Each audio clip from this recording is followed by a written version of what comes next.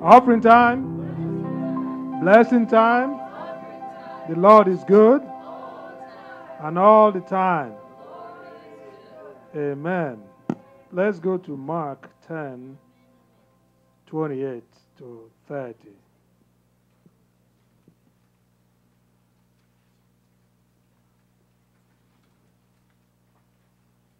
You know, all things we do is very risky, you know.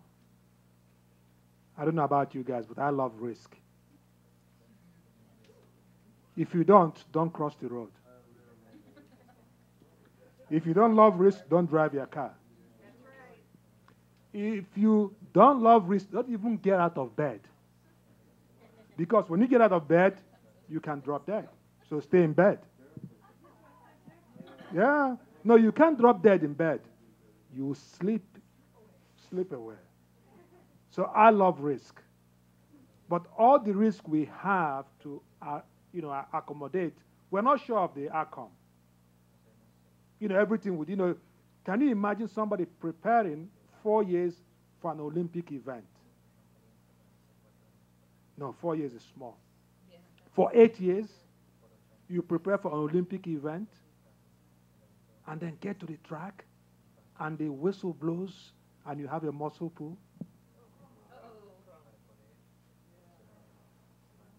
Cool. I went to the Olympics, and I had a muscle pull. I'm back. I'm Olympian. Right? You feel great. Or can you imagine studying for that special test? For that special test. You get ready and everything is, you feel great. Then you walk into the exam hall. You guys still walk into the exam hall? I still do. You walk into the exam hall and you open the first question and you go blank. And you say, I went to examination hall and I went blank. Praise be to God. Life is full of risk. But we are so afraid of risk that we are afraid to follow Jesus. Because following Jesus is risk, Somebody will come onto your face. Somebody will not like you because you smell like Christ. You walk like Christ. Somebody, everything about is so dangerous. And because of it, we go into our shell. We don't even want people to know that we are believers because you don't want to offend somebody. It's a risky business. Offense is a risky business. Let's go to Mark 10:28. Then Peter began to say to him, See, we have left all and followed you. So Jesus answered and said, Assuredly I say to you, there is no one who has left house or brothers or sisters or father or mother or wife or children or lands for my sake and the gospel, who shall not receive 100-fold now in this time. Houses and brothers and sisters and mothers and children and lands with persecution, and in the age to come, eternal life. So, in the early church, people identify themselves by sacrificing all to follow Jesus. Now we don't even sacrifice anything to follow Jesus. Right? Nobody's telling you to leave your home or sell your home and give it to Wellspring. You say that is very cruel. I'm going to sue. Nobody's saying, abandon your family or anything, do something radical. Some people actually do it and go for missions. Right? But here, nobody's telling you sacrifice everything like Peter and his guys did in those days. But the amount or the intensity of your sacrifice actually equates to the compensate you will get. Because if you are shooting for 100%, If you want to be the first in anything you're going to do, you have to put in more effort. You have to train harder.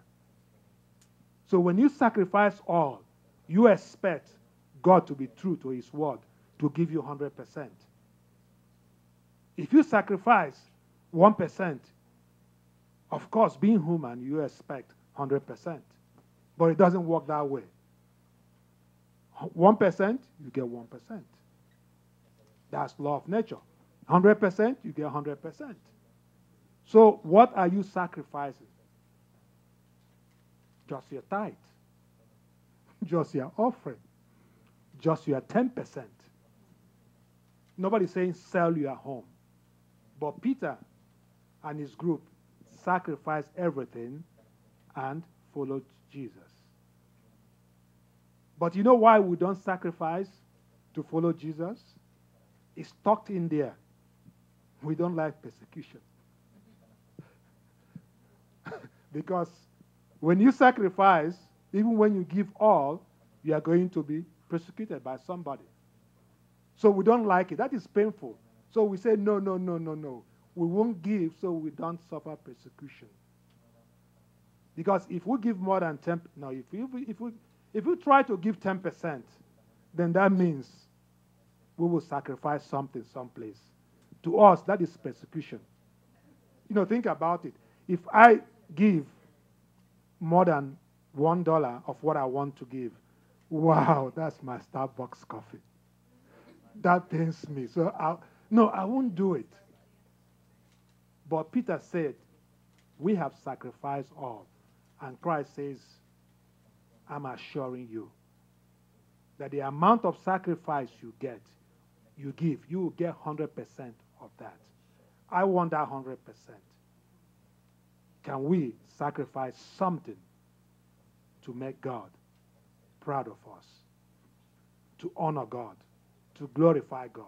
Because when we give, we are glorifying God. And he said, I will make sure you get 100%. And with that, you get persecution. But at the end of it, you will come out smelling like rose.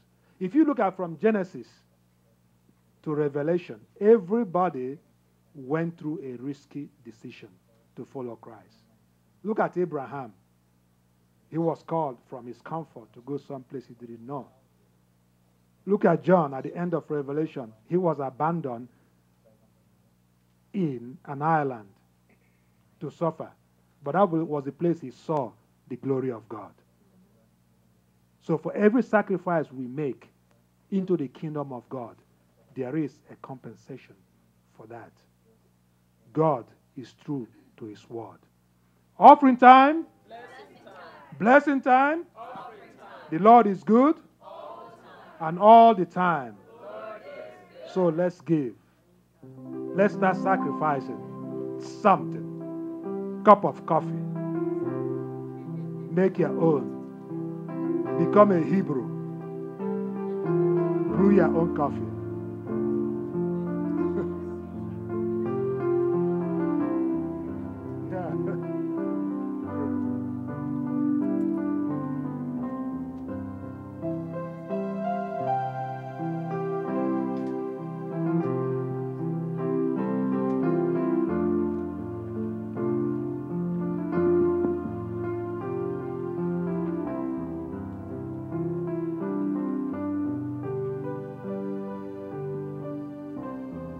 Let me share this thing I came across this morning.